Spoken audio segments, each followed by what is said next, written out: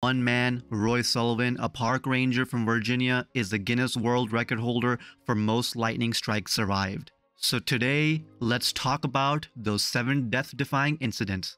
1942. Sullivan sheltered from a thunderstorm within a newly built fire lookout tower. The tower, which had not yet been equipped with a lightning rod, experienced 7 or 8 strikes, which created raging fires within the structure. Sullivan ran outside to escape the flames and was immediately struck. The lightning left a burn on his right leg and created a hole in his shoe.